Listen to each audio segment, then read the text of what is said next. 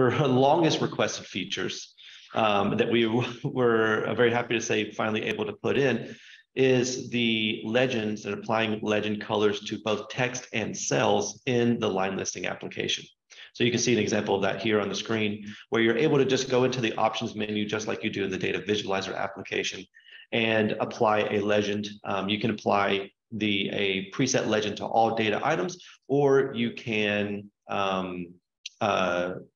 apply a predefined legend, and that predefined legend is associated with either the data element or the indicator that you're turned on in the line list. So very similar to how you see legends applied in data visualizer to pivot tables.